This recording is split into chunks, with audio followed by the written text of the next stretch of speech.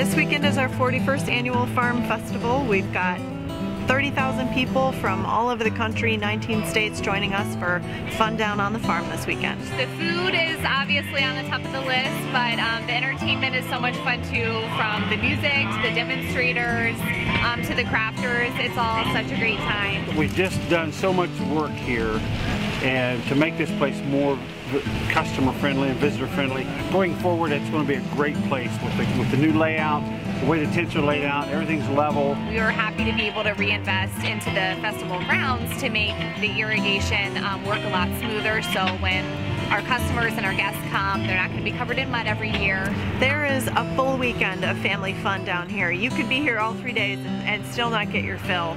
We've got a great value for families. Tickets are just $5, $3 for kids, and kids 5 and under are free. It's about family, it's about togetherness, it's about integrity and honesty, and just bringing people together.